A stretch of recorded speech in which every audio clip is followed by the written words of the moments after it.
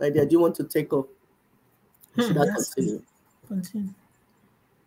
Like my sister said at the introduction, Sambisa forest, or whatever you call it, is not a forest, actually. It's a whole town. It's been lying to you. Islam. See all the terrorist groups, Hamas, ISIS, Al-Qaeda, Taliban, Hezbollah, Boko Haram, all of them, up to more than 5 are very present in Nigeria, actively present in Nigeria, because they have to execute the Fulani conquest agenda while our people are dancing, creating stupid content on social media. All they're great is their breast and their back behind, while people are being destroyed. We'll give you information, accurate information. Sambisa forest is not a forest. It is a well-secured Islamic settlement. We already told you here that that Sharia area is self-determination that Fulani, they have got themselves away from 1999 constitution. Sambisa forest is their headquarters that they will use to come and do all the things they're doing. When they finish, they go back there. You can hear the man that will play the video. He says it's a world modern city with modern infrastructure, with strict Islamic laws, Sharia law. They're already built. That's their headquarters.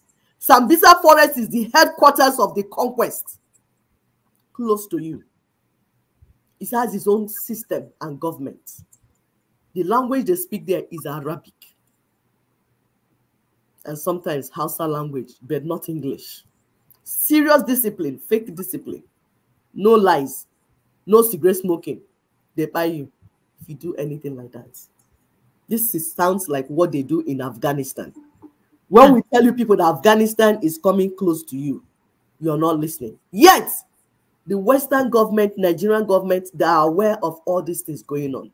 Because you can hear the man say that Red Cross Society, for those of you that are members of Red Cross Society, in the engineer, Red Cross Society and Nigerian government are involved in supporting terrorists and banditry. Just like they are involved in every other thing. This is all partnership. Yes. Partnership. Yeah, that's what it is. According to what the man said, he said they don't wear even English wears and shoes. It's military boots because they are combatant ready. Military uniform. The only difference is that they tie their hair with Taliban. Can you imagine being kidnapped and you say you don't even want to leave the camp anymore? Exactly. Heavy military equipment there. Communicating gadgets. Where are they coming from? They are coming through your seaports, Lagos seaports. Here, when they say they brought whatever, they are bringing a truck road, and all these military people bring them in. Nobody checks them. When you see Dangote bringing all the things, nobody is checking what he's bringing in. They're bringing uniform, bring on it, setting up their headquarters. Remember, in this man, Murtala Muhammad, 1975,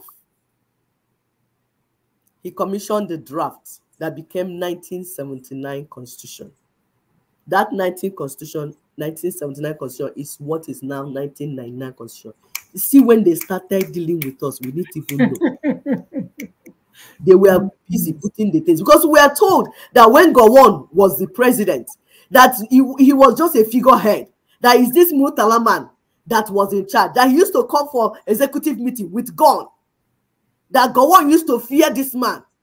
So they just put the Gowon as a figurehead, and he was moving around. See what they are doing to his people today.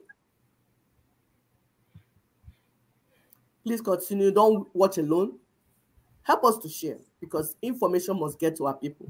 We are so convinced that once our people understand what the issues are, they will do the right thing. Absolutely.